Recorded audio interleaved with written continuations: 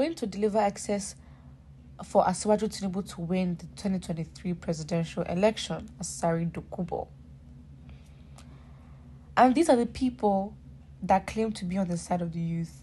I mean, apart from Asari Dokubo, there have also been members or a number of other people, like DJ Adianju, for example, even Reno Mokri, who in previous events, like for example NSAS and other events that have to do with fighting for justice, they pretend, because it's pretense, they pretend to be on the side of the youth. And then elections, we're now seeing people's true colors, because it really is. I mean, we are going to have a major change in a lot of relationships, and I'm not even saying that because even in past elections, politics has gone into friendships and personal relationships. But I think in this case, it'll be worse with Buhari coming into office and then just pushing tribalism to a whole different level, and division just widespread more than ever. This can cause even more division, this whole situation, because it's now so much pressure on the youth, and there's just this, narrative that, the youth are the ones who change. Ideally, now you see the work you've put the youth in. The youth are meant to come into a system that is already established, and their duty is to sustain and maintain and improve on a working, established society. But now you're saying, you're putting pressure on the youth to build and sustain. In what generation? We're talking the youth that has not even been fully transferred into the labor market, into the skilled professional market. We're talking about the aspect of Nigeria, the sector that would build, that would manufacture, that would build that infrastructure. This is where development occurs with Nigerian professionals, and it's like the youth that are being trained, that don't have the proper experience, that are going into the labor market with no jobs. You're putting pressure on them to build and sustain and improve. In how many years? This work that we need to improve Nigeria is everybody's work. We all have to work together. Everybody has a role to play.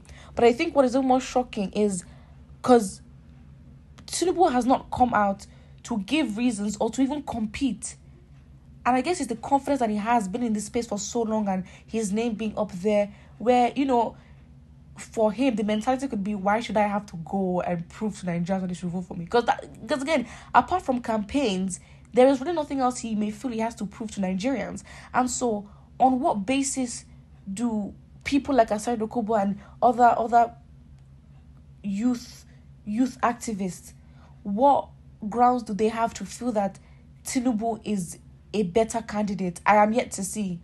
Because then there's the narrative that Peter Obi supporters are the ones who are being aggressive with who they want to be president. This is a problem. And of course, Asari Dokubo has come out to talk about Peter Obi, and he literally calls him a scam. And says he's a scam in Anambra State. He alludes to the fact that what he did in Anambra was literally nothing. Why? Because Anambra is an advantageous state. This man, if you listen to him speak, he throws in implied comments that are very divisive.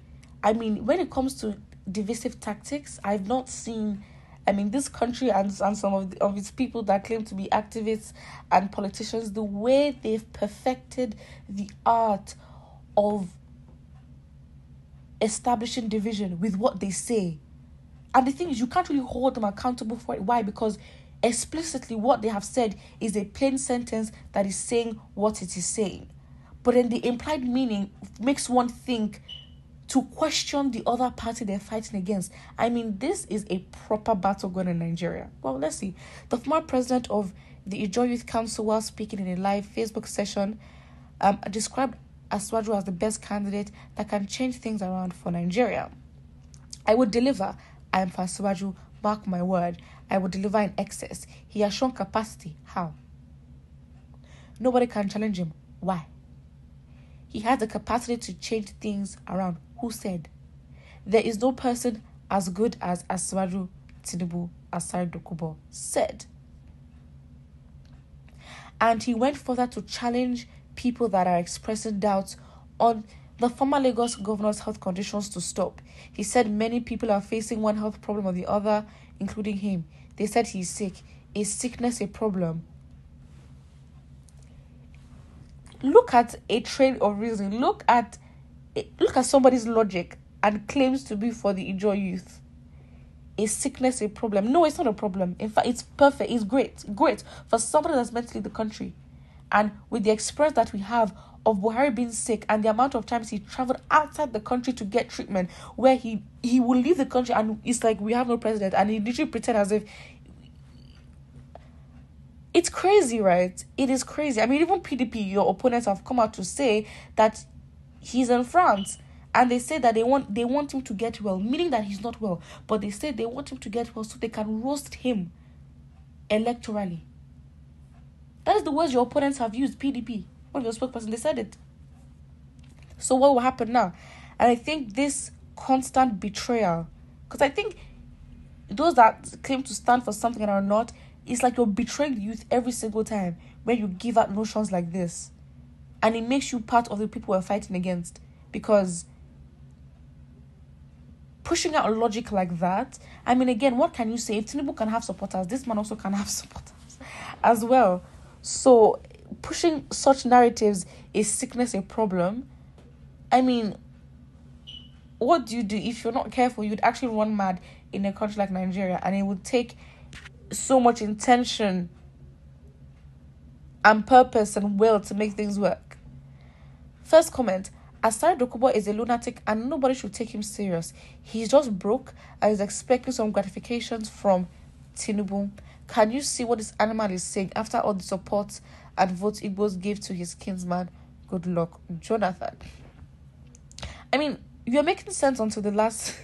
This comment was literally, spot on until the last sentence. I mean, what does it matter? What does it matter if Igbos gave support to Goodluck Jonathan? This is the problem. And this is why sentiment and identity politics would always hinge on Nigerians, and Nigerians always feel guilty, because you know that the reason why you voted in the past was not because of competence, but because you felt for your... Why? And I think that guilt will not go over a lot of people's heads. But the way you can turn around that guilt is to now change.